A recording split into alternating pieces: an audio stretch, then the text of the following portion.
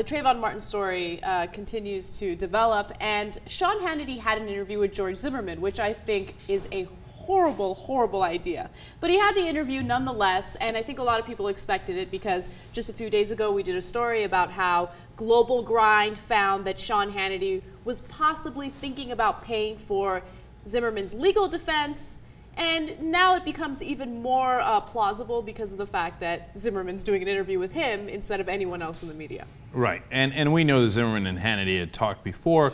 And look, it's a horrible idea for George Zimmerman's defense. Yes. But it's not a horrible idea for almost everyone else involved. Why? Because Sean Hannity's going to get good ratings. He doesn't care about George Zimmerman's defense ultimately, like he cares a lot more about his ratings, of course, right? And you would think, well, why are his lawyers doing it? But remember, they raise money after they get PR. And here is Fox News. They're going to do a softball interview where they're going to let him frame it any way that he wants. It's going to raise a lot more money, and where's that money going to go? It's going to go to his defense lawyers. The defense lawyers are going to get paid anywhere between $1 to $2 million. They need that, raise that money somehow. Now, if it hurts their client's defense later in court, well, golly gee, what could we do? But we got to get him out there to raise the money so he can pay us. That's keeping it real. Now let's power through some of the relevant parts of the interview. He talks about why he thought Trayvon Martin looked suspicious. What made you think he was suspicious, and what made you think that he might be on drugs? I felt he was suspicious because it was raining. He was in between houses, cutting in between houses, and he was walking very leisurely for the weather. It didn't look like he was a resident that went to check their mail and got caught in the rain and was hurrying back home. He didn't look like a fitness fanatic that would train in the rain. Okay, that's amazing. So number one, I thought he was suspicious because it was raining. Okay, all right. Number two, he was walking leisurely, but wait a minute, if he was walking fast, you might think like he's trying to run because, you know, he's doing something fishy. So if he's walking leisurely, he's guilty. If he's running, he's guilty. Cutting through lawns, I've done that many times. Okay, maybe you can chalk that up as something slightly suspicious. He wasn't going to get his mail. He went to go get Skittles in an Arizona iced tea. No, and then he didn't look like he was that fit. But then you also have said in previous cases that, well, you know, he looked like a big guy and I was worried for my life, etc. So which one is it? The small details in, you know, the things that he said in the past continue to change, right? Because the word leisurely really stood out to me because in the past he talked about how he was like going through houses and it looked like he was looking into houses. Someone who is walking leisurely through a neighborhood is probably not thinking about robbing or burglarizing a home. Yeah, this is a horrible defense so far. Now, in the next video, he talks about how Trayvon wasn't running out of fear in retrospect. Remember, he said that Trayvon Martin was running and he was going after him to try to figure out where he was going, but he kind of changes the story a little bit in this next clip. This is video number 10. Is there any chance in retrospect, as you look back on that night and what happened, and the nation obviously is paying a lot of attention to this, Yes, sir. Trying to maybe get into the mindset, because we also have learned that Trayvon was speaking with his girlfriend supposedly at the time, that maybe he was afraid of you, didn't know who you were? No. You don't think that, why do you think that he was running then? Well, maybe I said running, but he was more... You said he's running. Yes. He was like skipping and going away quickly, but he wasn't running out of fear. You could tell the difference? He wasn't running. So he wasn't actually running? No, sir. He wasn't running, he was just skipping. No, look, this is horrible. Oh, this is going to, like, I thought he was going to get off. And look, the whole point was, let's bring some justice here, this guy should be arrested. And then you have a trial, you leave it up to them, and of course we're going to leave it up to the jury and stuff. But he's not helping himself at all here. I thought he was skipping. What the hell does that mean? Was he skipping leisurely? Okay, what the hell are you talking about? And the reason he's saying this is because if it appears that he is the aggressor chasing after Trayvon and Trayvon's trying to run away from him, well, then that looks bad because then it's hard to argue self-defense when you're the guy chasing after the poor guy. So he says instead, no, don't worry. He was leisurely skipping around and then decided to skip around and punch me in the nose as he's about to get to in a second. And by the way, I loved Sean Hannity's there. I thought it was perfectly symbolic. hey, remember, George, the whole nation is paying attention. So give us the right answer, okay? One that helps you, one that doesn't hurt you. Okay, go ahead, George. That's what I'm referring to when I say that he is leading the discussion in a way. You know, it's clear. Anyone who pays attention to the way he's questioning Zimmerman can see that he's on Zimmerman's side. Of course. Yeah. How do you think he got the interview? Of course. Now, Sean Hannity has George Zimmerman recount exactly what happened when the altercation occurred. And in this next clip, George Zimmerman talks about how the fight started. Let's watch. You did not continue pursuing him. When did you next see Trayvon Martin? Less than 30 seconds. Okay. Where exactly were you at that point? And how far away were you from your car at that moment? I'd guess about 100 feet or more. So you never went further than how far approximately from your car? I'd estimate it to be approximately 100 feet. So you never went further than that from the car? No, sir. Okay. And so at that point, Trayvon is, all of a sudden you turned around and there he was? Yes, sir. What happened next? He asked me what my problem was. Expletive problem. Yes, sir. And I was wearing a rain jacket, and I had put my cell phone in my jacket pocket as opposed to my jeans pocket where I normally keep it. And I immediately went to grab my phone to, this time, call 911 instead of the non-emergency. And when I reached into my pants pocket, because that's where I keep it out of habit, it wasn't there, and I was shocked. I looked up, and he punched me and broke my nose. One shot. Yes, sir. So he said to you, you have expletive, you have a problem. Those were the exact words you used. You remember it? Do you have a problem? What's your problem? What's your problem? And you said to him, I don't have a problem. Yes, sir. You reached for your phone. I reached for it as I was saying, no, I don't have a problem. And at that point, you just got hit? He was already within arm's length from me. And was that the punch in the nose that broke your nose? Yes, sir. Right there, and you went immediately down to the ground? I don't remember if I went immediately to the ground or if he pushed me to the ground, but I ended up on the ground. All right, this is exactly what Anna's talking about by saying leading the witness. Remember, right, he punched you really hard, right?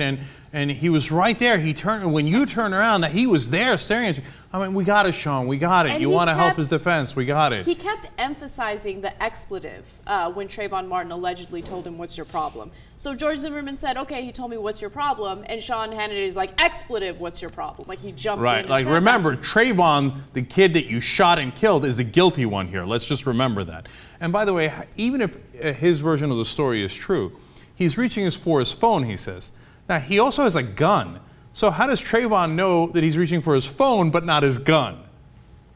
Okay, so now if you thought somebody who's got a gun is reaching for something, you might punch him too, even if you believe Zimmerman's story, which I don't. Before, I was more mad at the cops for checking, you know, Trayvon's toxicology report and criminal background, et cetera, and not checking Zimmerman's. Seemed like it was an injustice. Now I'm starting to get really, really mad at Zimmerman here, because this is just nonsense. He was skipping leisurely and, oh, poor me, golly gee, I was never away from my car, and then next thing you know, I get attacked by this guy, as if like this was all Trayvon's fault.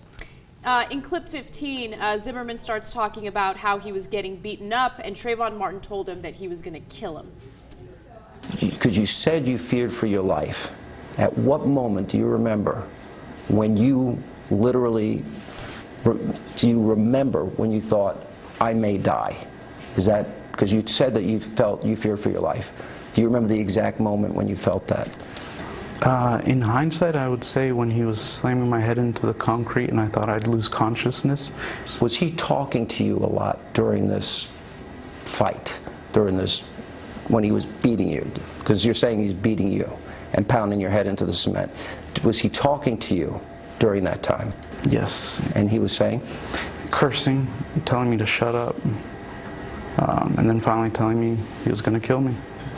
And he said those words.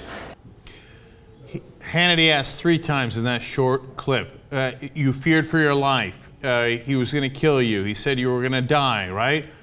repeating it for the audience over and over again. This is the victim. This is the victim. And then apparently he has to keep leading him because this kid's a moron and can't say it on his own, right? Like, come on, at least do the semblance of a fair interview where you challenge him on one thing, something, anything, instead of trying to help his defense in every case, right? And then Zimmerman's like, oh, yeah. In hindsight, I remembered that I was afraid for my life as he was banging my head against the concrete. If any of this is true, and of course, why does he say that? Because that helps his self-defense claim tremendously. I thought at any moment I could die. That's why I shot him. In fact, the discussion goes from him being beaten up to him being suffocated. Let's watch the next clip. What happened after that? I felt him take, he had, after he couldn't hit my head on the concrete anymore, he started to try to suffocate me. And I continued to push his hands off of my mouth and my nose, particularly because it was excruciating having a broken nose and him putting his weight on it. And that's the point in time when he started telling me to shut up, shut up, shut up. Why did he tell you to shut up? I don't know. Yeah, because Trayvon went out to go get the Skittles and the Arizona iced tea, just in case he would happen to run into a guy he doesn't know and find 3 different ways to kill him. Bang his head against the concrete. If that doesn't work, suffocate him. Why would you try to suffocate someone that you got into a random fight with?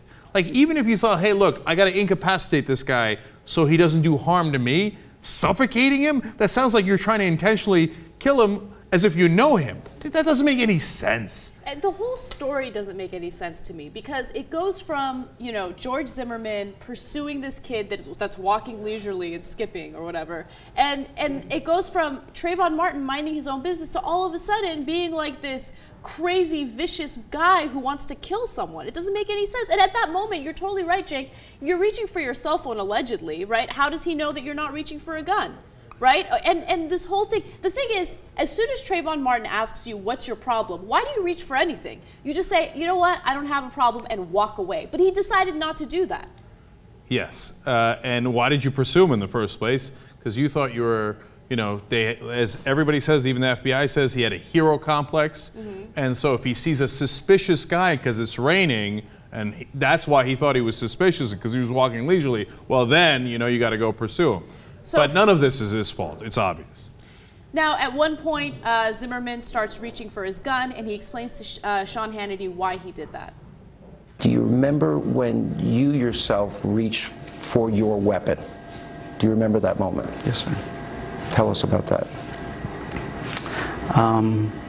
At that point, I realized that it wasn't my gun, it wasn't his gun. It was the gun. Did he say anything? Because you said he was talking a lot about the gun. Did he say he noticed the gun? He said, "You're gonna die tonight," and took one hand off of my mouth, and I felt it going down my chest towards my belt and my holster, and that's when I didn't have any more time. It was the gun. It wasn't his gun. It was the gun.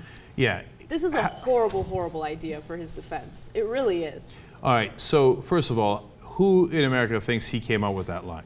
Obviously, his defense team came up with that line and make it seem as if, look, there was nothing I could do. For the 88th time in this interview, I'm telling you, I thought I was going to die. The whole time, he has the gun. It's not the gun. It's his gun in his possession as he chased down that guy. And then he says, well, it's as if there's a gun floating in the air. And he's like, oh, look, there's a gun. Like it's a video game or something, and it floats there. And he grabbed it, and he's like, what could I do? I thought this leisurely murderer was going to kill me by suffocating me, so I had to use the gun. Oh, come on. If you were neutral about Zimmerman before, it's hard not to hate him after this interview, because none of these answers sound remotely true. And it sounds like he's blaming the victim over and over and over again. Never lose sight of the fact that he's the one that shot the unarmed kid in the chest. Now, when he did shoot the unarmed kid in the chest, Zimmerman claims that he didn't even realize he had shot him. Let's watch the next clip. Oh, great. Yeah, this is right. There was one report, or a police report, that actually said you didn't know after you fired, you thought you missed? Yeah, I didn't think I hit him, yes. Yeah. Did you know that when did you know that Trayvon had died? When I went, probably about an hour after I got to the police station. After the shooting, you saw that he was laying there and obviously injured. There was a moment where you realized that he was shot. Like I said, he sat up and he said something to the effect of, "You got it," or "You got me." I assumed he meant, okay, you got the gun, I didn't get it, I'm not going to fight anymore. At which point, I got out from under him. What's the point of this? It's like he was so innocent and the gun was so, you know, not a weapon that he wasn't even sure that he had shot. What's the point of this? Here, I got news for you. You shot him and you killed him. Okay, we all already know that. Just, this is sickening. Now, the interview concludes with George Zimmerman saying that he actually does not have any regrets that night. He feels like it was something that was probably God's plan. Okay, this is the most repulsive part. Is there anything you regret? Do you regret getting out of the car to follow Trayvon that night? No, sir. Do you regret that you had a gun that night? No, sir. Do you feel you wouldn't be here for this interview if you didn't have that gun? No, sir. You feel you would not be here? I feel that it was all God's plan, and for me to second guess it or judge it. Is there anything you might do differently in retrospect now that time has passed a little bit? No, sir. All right, if I was on the jury and that's the only thing I heard, I'd be thinking the whole time, you don't regret that you went out that night and an innocent kid got shot in the chest? What kind of person are you? Can you at least say, hey, I wish I'd stayed home, man. If I knew this was going to happen, I would have just, you know, watched the game or something. You don't regret that you followed him? You don't regret that you brought a gun? And then Hannity again leading with, well, maybe you wouldn't have been here. Like Trayvon would have killed you if you didn't have a gun. You wouldn't have chased after the kid if you didn't have a gun. You're an obvious coward of the worst degree, right? So you think you would have had the guts to chase after anybody if you didn't have the gun? No, because you thought, I got a gun. I could use this. I can kill somebody with this if I need to, right? You wouldn't have, but you don't regret having the gun? You don't regret firing the gun? You don't regret killing the kid? And then you're going to tell me it was God's plan? As Trayvon's family said, yeah, that's not my God. My God didn't want my son murdered that night. Okay? And why does he say it, by the way? Because he's appealing to the Fox News audience. Oh, I am so religious. He knows what he's doing. He knows what the demographic is. He wants sympathy from the audience. He wants more funding for his legal defense. So what does he do? He uses God. He uses religion. He does that to kind of touch their hearts and get them on his side. I mean, I'm sure most Fox viewers are already on his side anyway. Yeah, because when Trayvon went out, he thought, all right, let me go grab some Skittles and iced tea and then go suffocate some random guy I ran into. Right. Okay, and you know what? If banging his head on the ground didn't work, I'll try to suffocate him. Oh man, thank God there was a gun so that they could foil Trayvon Martin's plan to get chased down by George Zimmerman and then grab a floating gun after he was skipping leisurely. Come on, this is the biggest load of crap I've ever heard. Now, after he says that, he decides maybe it's a good idea to apologize to Trayvon Martin's family. I would tell them that, again, I'm sorry. I don't have, my wife and I don't have any children. I have nephews that I love more than life. I love them more than myself.